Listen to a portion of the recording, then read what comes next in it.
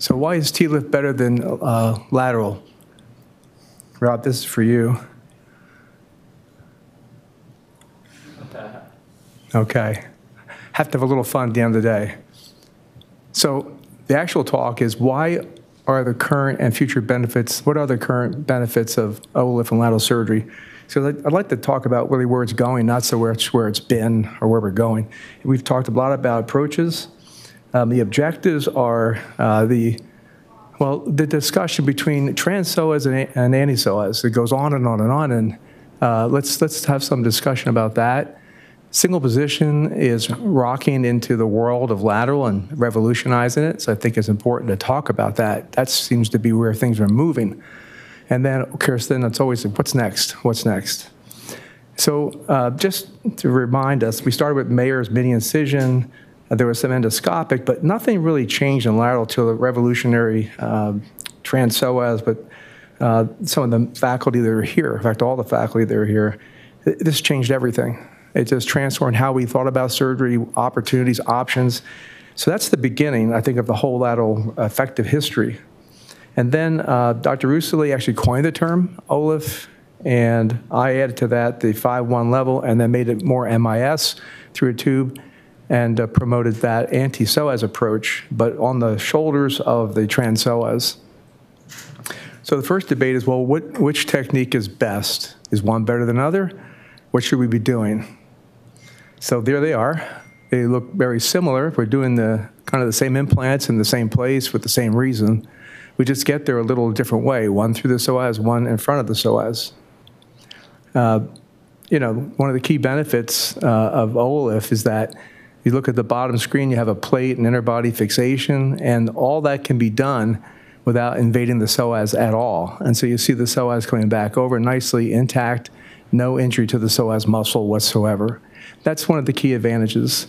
I think avoiding the iliac crest at L4-5 simply by moving the incision is you know, it's not novel, it's just obvious. And there's no reason to struggle at L4-5 even if you go trans-Psoas.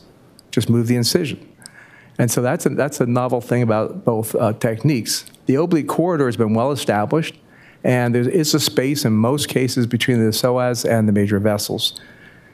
Neuro monitoring cost, as Dr. Taylor said, I did 450 or so cases there. They were all monitored by saphenous nerve.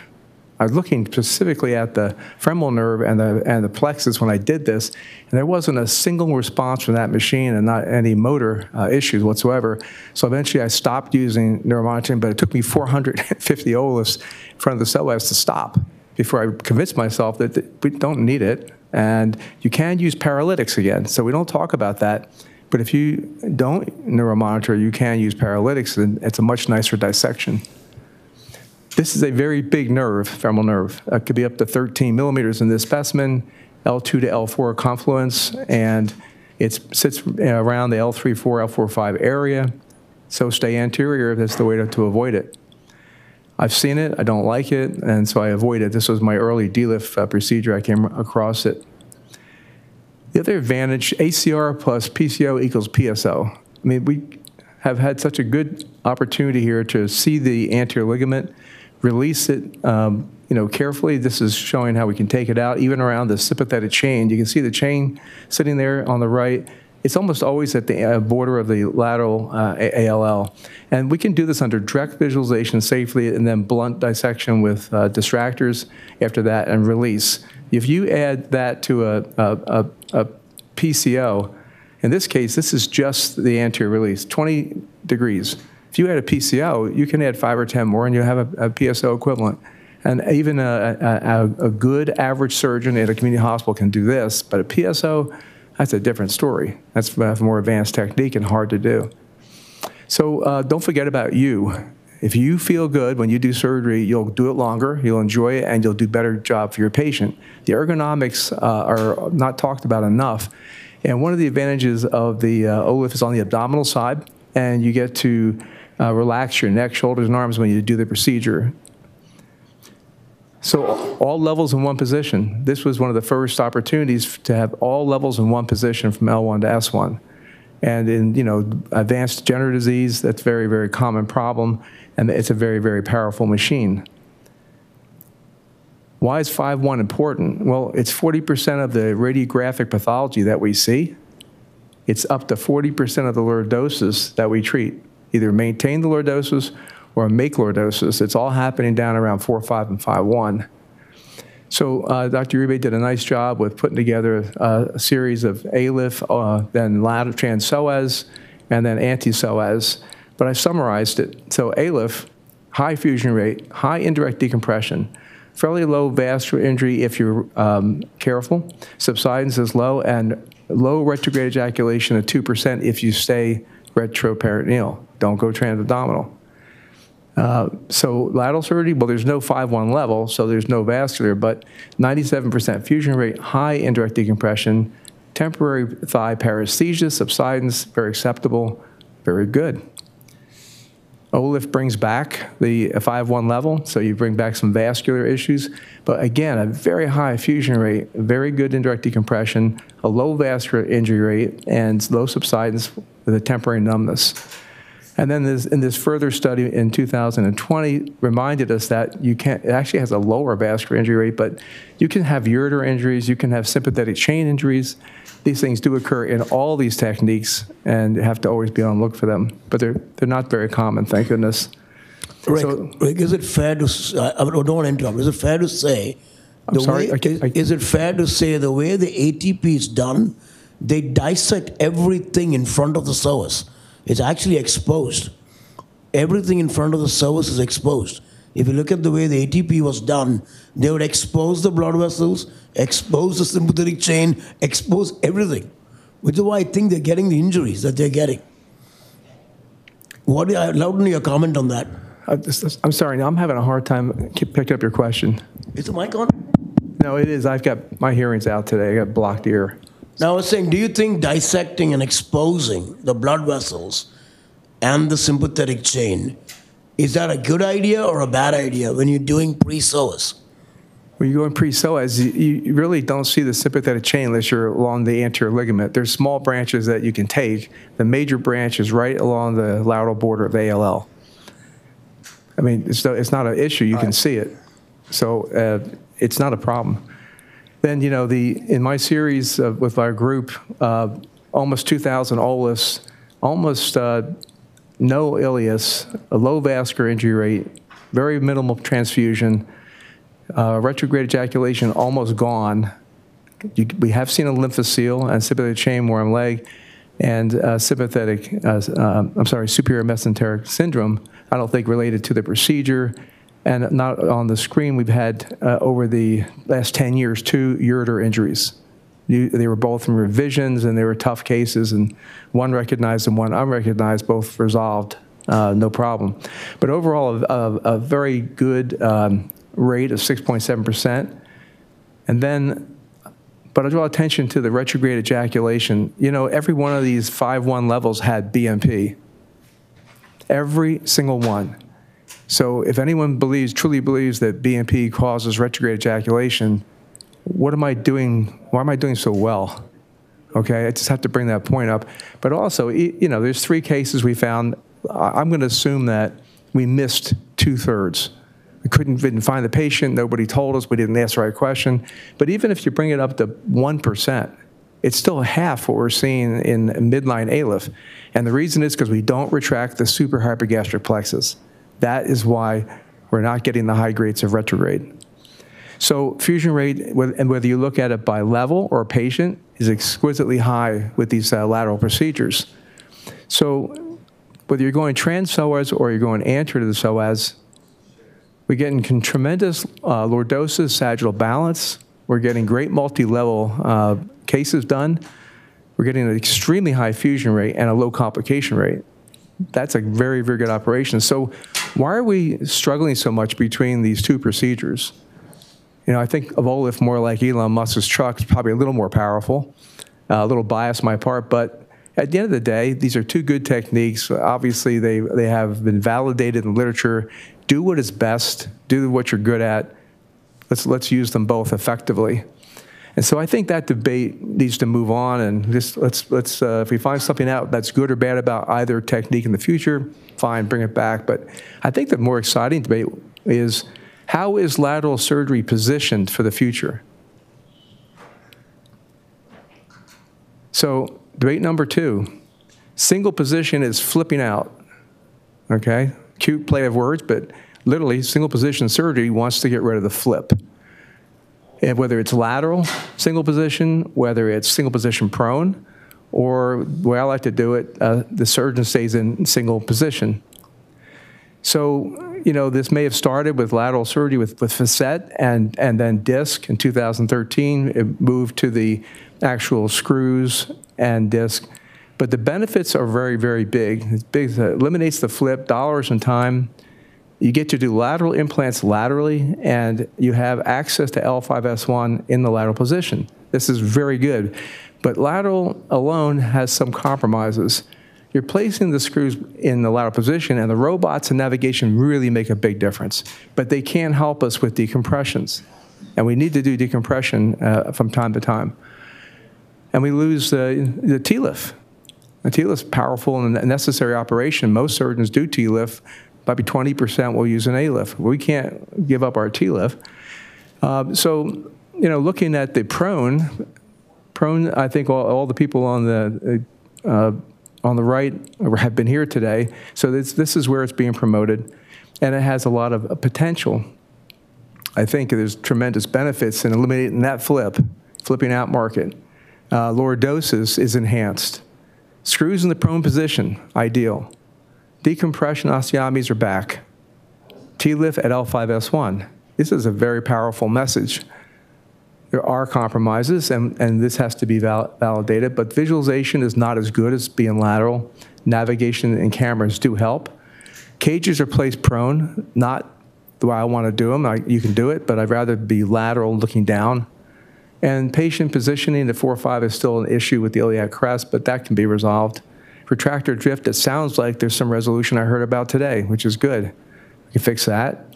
Ergonomics, I don't think as good as being lateral, but it's doable. And the 5-1 anterior, the Psoas is gone. Now, we lost the anterior approach, but we gained back the T-lift. So we moved to 2018. I look back at this. I was doing O-lift and mid-lift a long time ago, and I wanted to put them together and eliminate the flip, but I couldn't figure it out. I had a prototype patient positioning system here, and then I have a Class 1 FDA device here. And I'm the only one that has this. I'm not selling anything. I'm just showing you what I do. I think it's ergonomic for the surgeon to be in one position, and I want to do lateral surgery laterally, and I want to do prone surgery prone, and I want to go back and forth. So that's what I can do, and I think that's I add this into the possible future of single position, because I think it really enhances lateral surgery.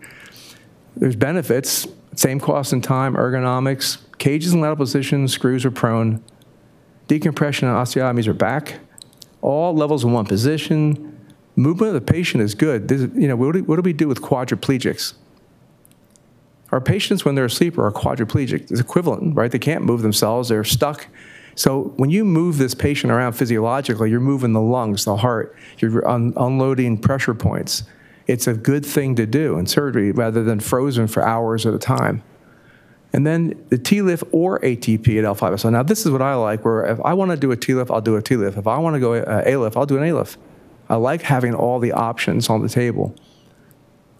So, but there are compromises in any technique, and it takes a little bit longer to position this than going prone. One of the advantages of prone is that you can position quicker than lateral.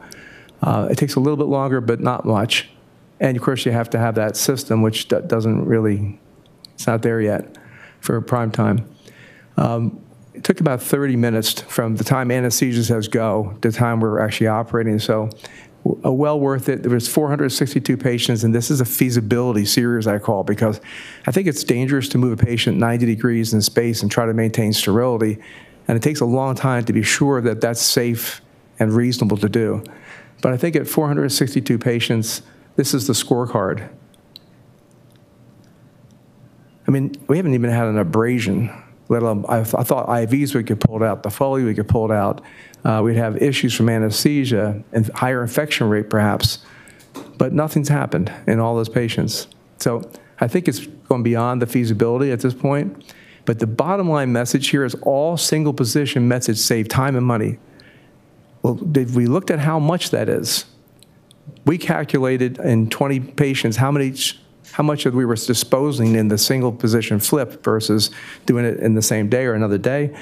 We are at $885 per case in disposables. You don't realize how much gets thrown out. So that's per case. Well, we also determined that somewhere between $7 and $113 per minute is the OR cost to a hospital. Employees, salaries, electricity, rent, whatever. They all have a number. My hospital's number is $62. We used to flip really fast because we did it for so many years. A 35-minute flip, saving $62, $2,100 a case for the flip cost to the hospital. Add it to the disposables. This is saving $3,000 per case for my hospital. So I looked back and I went and I got myself a new robot when I showed them this. And I showed them what we had done for them with those 462 patients on that bed. So we multiplied that, 462 times 3,000 per flip. I showed them I saved them $1.4 million in just that small group of patients. But more importantly, multiply the time, 270 hours of additional surgery time that you could be doing something else, or reduced anesthesia time for the patients. Very, very powerful movement to single position, whichever one it is, because they all do this. It doesn't matter which one you like or you do. So in summary, we've got debate one. You know, we got two great lateral surgery methods. I think debate two, single position, has lots of options, and there may be more, I think, possible. But single position lateral has a prone challenger. I think that the prone has got a reasonable basis, the foundation's coming in, but it's got a challenger. Of course, with my bias, I think I can get both. I can do both of them with this single position of the surgeon. So debate number three, what are the implications for simultaneous access with the movement to single position? Well, what is single position? Just about eliminating the flip and that's the whole deal? I don't think so. That was never what I was thinking about. It's simultaneous access. Well, is simultaneous access just two surgeons or two people working at once? That's great workflow and that's good, but is that it? Or is there more? What about simultaneous manipulation? So good old Francis Dennis 40 years ago described the three columns of the spine theory. So if we can approach the anterior column and the posterior column, we can control the spine and control the angulation. So simultaneous manipulation. I believe it decreases injury to the end plates and bone screw loosening, two things that we face. So injury to the end plates, subsidence, bone screw loosening, pseudoarthroses, painful hardware. Working in parallel, not in series, parallel, doing both at the same time. Just a case example of severe stenosis and a grade 1 spondy, degenerative disease, CT. So I'm going to show you what I did with this case. I used my table with a CBT, cortical bone trajectory, prone position. Robot loves this trajectory. All three robots I have used, Mazor, Excelsius, Remy, all three of them work better with medialized screws through small open incision. Perk doesn't matter. You can do any of them. So we did that and then rotated the table. It takes about 15 seconds. This is a thigh bolster down below if you need to protect the thigh, and that just pushes out of the way, exposing the anterior approach or lateral approach. And there we took out the 5-1, the technique I showed this morning, and the implant's getting placed. Now, this is probably the most important part of it. If you look at the slide on the left, as we're impacting this implant, we've tightened the S1 nut. We haven't popped it off, we tightened it, and we kept loose the two nuts above. It's fascinating to look at the top with a rod, because what's happening is we're actually distributing the force of distraction, and we're pushing the screws along a lordotic rod. So now the screws and rod and interbody implant anteriorly are all working together to share the stress of changing the lordosis. Now, that is something we can start thinking about doing because we have single position. We couldn't even begin to think about things like this if we didn't have single position, no matter which way you like to do it. So that I'm fascinated with. I've done a whole bunch of cases like this, and it always looks like that. The trick is make sure you put enough rod on the end. I've done a couple where I've run out on 3 and 4 levels, and I didn't have enough length on the rod. Had to go back and change it. So after that, we locked them, and then this is what it looks like. I took one off, so you can see that was the extent of the length of the rod, and when we were done, that was the rod. So, but it's not just a rod, it's a lordotic rod. So those screws are forced to migrate and translate along a lordosis, along with a trapezoidal implant. So I can see a lot of interesting constructs, implants, tools in the future that could facilitate simultaneous manipulation via simultaneous access. So at 5-1, this is what happened, 0 degrees to 12. Look at the top of the rod, how it changed, and then we go to L4-5. We had 8 degrees, 12 degrees change, and the rod almost disappeared on us there. So this is what's happening with simultaneous manipulation. 23 degrees between the screws, just to look at them, 30 there and 33, then a global change that's significant. But it was spread across all of the constructs. So I think at the end of the day, there'll be less subsidence, less end plate injury, and less bone screw loosening. And then at the very end, we decide we go back, just push a button, and 10 seconds, we're back to the back, and we then go back to the final screw tightening, lock down the screws, and we're done. So simultaneous manipulation, I think that's going to be something fun for us to work with. Debate number 4 is really more generic. So what is all this enabling technology doing in lateral surgery for me and OLIF and trans-Psoas and the rest? What about all that stuff? Well, first thing that's good are all these different positioning systems that allow us to do single position. It's enabling technology, and it's very, very powerful, whether you do it prone or lateral or with a table like this. But circling around is also 3D imaging, robotics. I've used all 3 of those. The augmented reality is fascinating, and then AI. So is any of this really of value to us, and it's costly and expensive and it's fidgety? Should we invest in this in the lateral surgery world? I'm going to say absolutely yes. For me, being an older surgeon, the technology, as I take the time to learn it, it markedly decreases mental and physical ergonomics. Mental and physical, not just your body, how hard you work, what position. What about your brain? If I don't have to think about where screws go because I've already planned it and they go exactly where I want them because my physician's assistant puts them all in, I don't do it. I'm busy orchestrating the rest of the surgery. This is powerful, powerful tools, and I think it belongs in the lateral world. Another way of looking at it is from the art of war. Victory belongs to the side that scores most in tempo calculations before battle. Makes sense. Plan your battle in the battle room, not on the battlefield. And that's all about preoperative planning, and that's what all the robotics is about.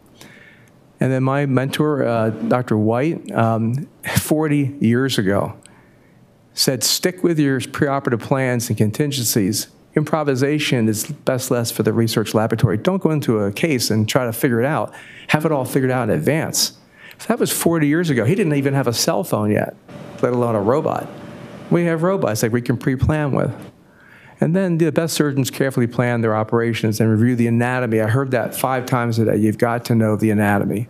You can't do enough study of the anatomy. And then measure. Measure intraoperative forces because that makes a difference in how things come out at the end.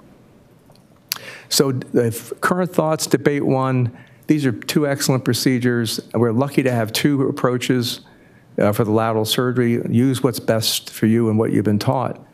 Check.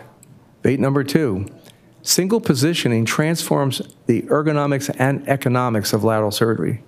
So I think single position needs to be focused on, whether it's prone. Prone's very promising, lateral, other methods, but single positioning.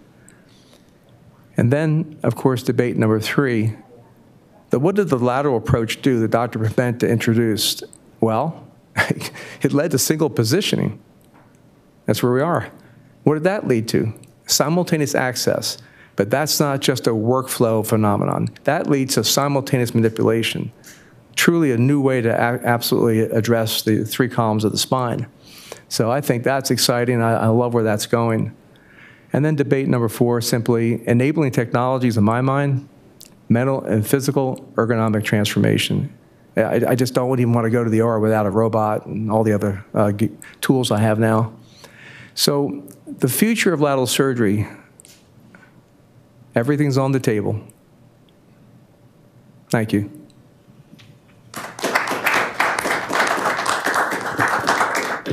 You get my pun, right? Everything's on the table? On my table? All right, good. Okay, you see my cigar, right? All right. Harder to see the wine glass. That's the idea. Mental ergonomics. I'm having a cognac and a cigar, and we're doing advanced surgery. Why can't we enjoy it? If we pre-plan it, it's fun. So any questions about that? Any? I know it's getting late in the day, and we probably want to move on. It is interesting that you have this concept of not only simultaneous procedure, but simultaneous manipulation of both columns at the same time. We are learning now with the prolateral that in some cases that we wouldn't do lateral because it was a spongy grade 2, for instance. Now because the patient is in prone, we do the reverse. I would say that lateral became more important, less important than before. It's just part of the surgery. It's only your access to the anterior column. The surgery itself is the 2 columns together. Yeah, thank you. I like this a lot. Totally agree. I think that in my mind, it's all about doing surgery that is not applying excessive force, not pushing anything, not just everything's gentle, and then getting big correction. And then being confident of it. The only thing that is lacking in your high-tech room is the EOS. I've got that in my office, actually. I have an EOS, and I love it. EOS is great. It's great. No, but I think that the future of EOS is not in the office. The future of EOS is not a radiological tool that will plan your surgery. The future of EOS will be on the OR. So the EOS on the OR, coupled with navigation and robotic, will not only understand the alignment needed, control the alignment during the procedure, and control before the patient wake up. You know, it's interesting. The Excelsius robot, they have I think it's Globus. I'm not advocating for anything, but that new CT scanner they have can turn sideways, and technically, you could stitch in the OR the entire spine with that scanner. I don't have it, but I studied it, and for the same reason. I like to know what my angulation is. Where am I in the OR? Yeah. Anything else? All right. Thank you very much.